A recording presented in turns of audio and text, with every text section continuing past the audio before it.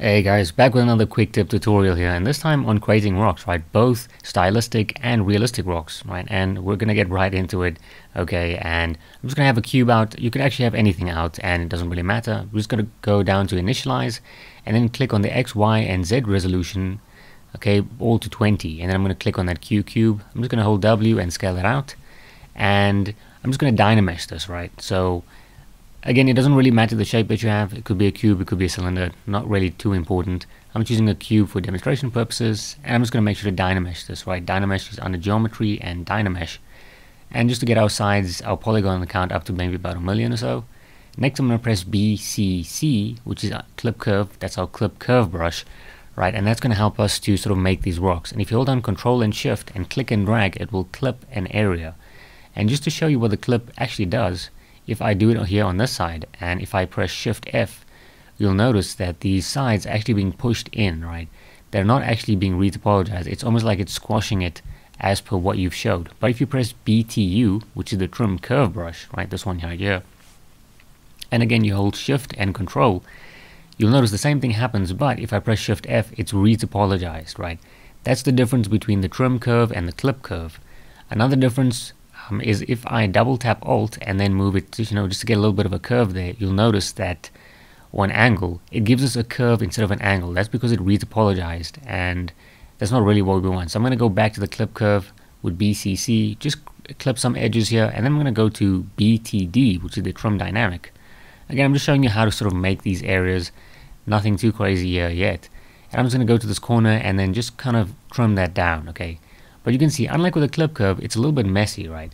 If you look at these, corners here, they're a little, they're okay, right? It's not really what we want with a rock, because rocks have really hard edges. So what I'm going to do is press the comma key, okay, which brings up our light box. I'm going to go to brush, and then trim brush, okay?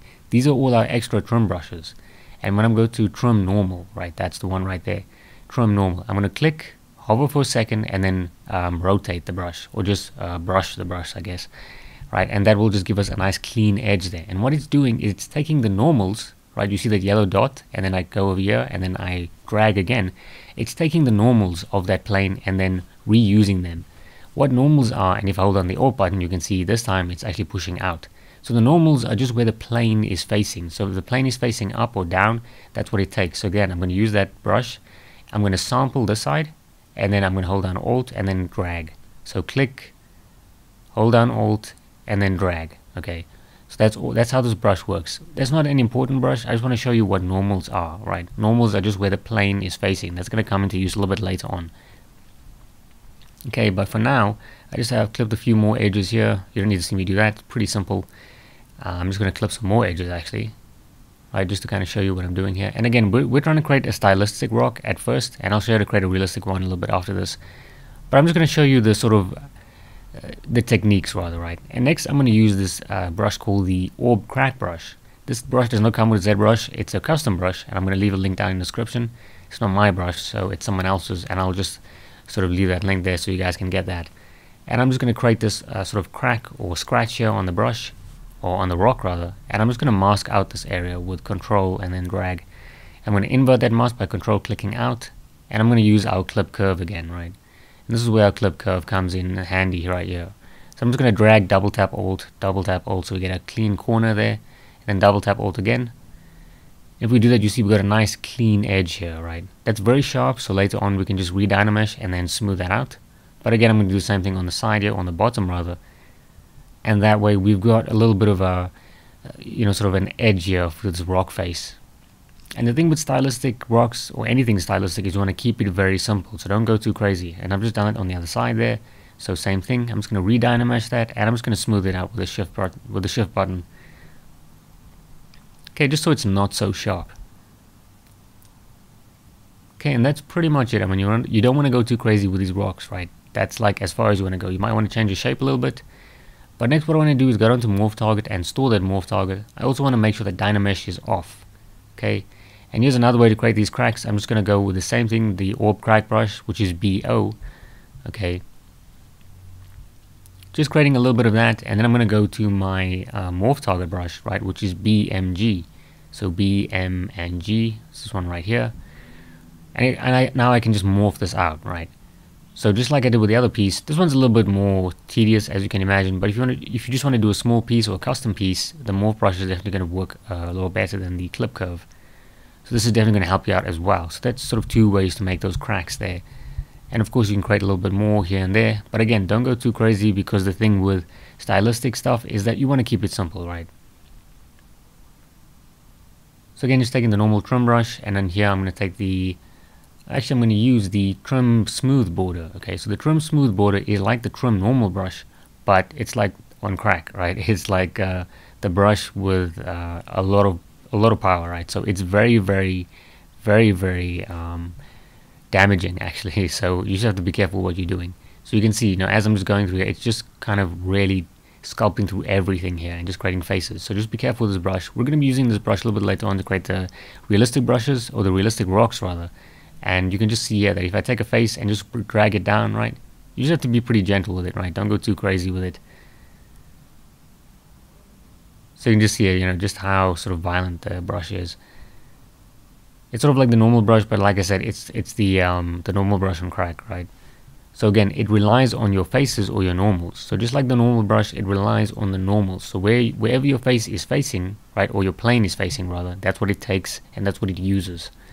Okay, while we're showing off the trim brushes, let's go to trim holes, and you can just trim holes into something, right? You don't need to do this with the trim hole brush. You can use your clay buildup or your dam standard. Okay, make sure you store your morph target before you do this. Right, and then I'm going to go to BMG again, just to get our morph target brush, and then just morph these back out, just to create like these little cracks and crevices, smaller pieces within the actual rock, right? So I'll just fast forward through that. And yeah, that is pretty much it. Like I said, you want to get too complex with these rocks. Okay, and so what we're going to do next is just hold on the comma button just to bring up our lightbox, and then under the lightbox you can see under brushes we've got the trim brush, right? And these are extra brushes again, and I'm not going to select the normal brush. I'm going to select the trim smooth border brush. Okay, so what I'm going to do is make sure we've got our trim smooth brush, right? So instead of our normal brush using our trim smooth, we're sort of sampling this plane here and then moving it up and then just drawing. So this way it kind of looks like you've got these rock crevices that kind of pop out of the rock there. You can just see me moving the brush up and then detailing and then moving it back up again and detailing.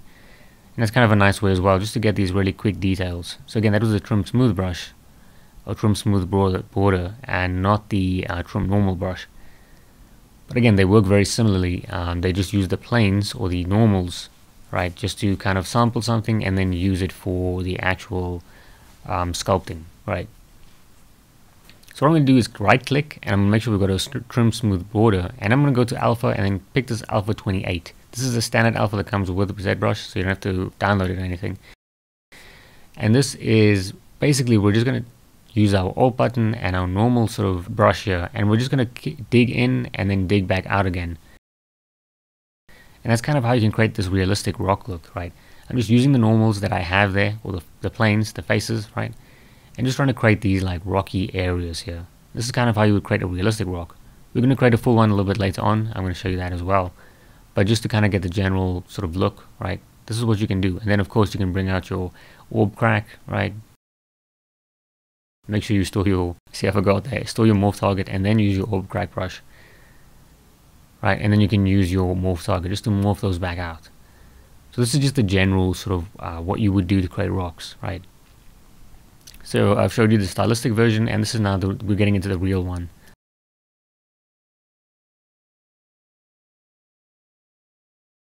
And yeah, I mean that's pretty much it. So here I have a shape that I just clipped. We're gonna use the trim smooth border again.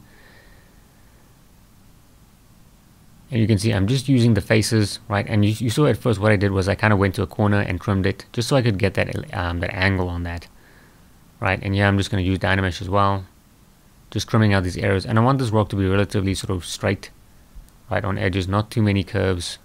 Well, also you don't want curves on a rock, right? So I'm just trying to keep with these edges here, just using a combination of the Alt button and just the normal brush, right? And then Dynameshing from time to time. Again, trying to get these angles, and then all I'm doing is pressing W and then holding down Control and duplicating this.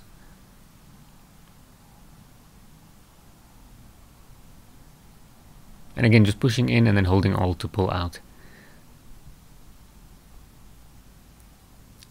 Okay, just going through it here, seeing what I like, and so what I do here is I actually flip it around and see I actually like this face here, so I'm just going to detail it a little bit more, right? And I'm just going to hold down Control and then click and drag just to duplicate that, and then duplicate it again and bring this one forward maybe.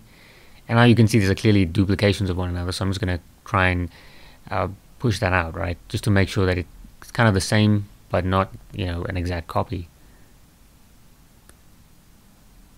Right, and now we have something like this, so you can already see that's a pretty good look. And of course there's some areas that are unfinished and they look a little bit weird. And here I'm just using an angle on the opposite side and just trying to create like a diagonal look to this, right? So you can see I'm going from left to right, you know, from up and down, bottom left to top right, right? And that is pretty much it actually. That's how you use the Trim Smooth border brush just to create these rocky edges here. And of course we would go in and clean it up, and again we would use our Orb Crack Brush here as well, right? Along with our trim or with our morph brush, right? But that is pretty much it. There's nothing else to it. Of course you would want to use a reference. I just freestyle this, which is why some areas look a little bit weird, right? Because I don't use any references here, but you can clearly see that's a rock, right? Or a rock face. And that is pretty much it. So yeah, I hope you guys found this useful, and like if you liked it, dislike it if you didn't. Let me know what you guys thought in the comment section. Subscribe if you really like my content, and yeah, I'll see you guys in the next one.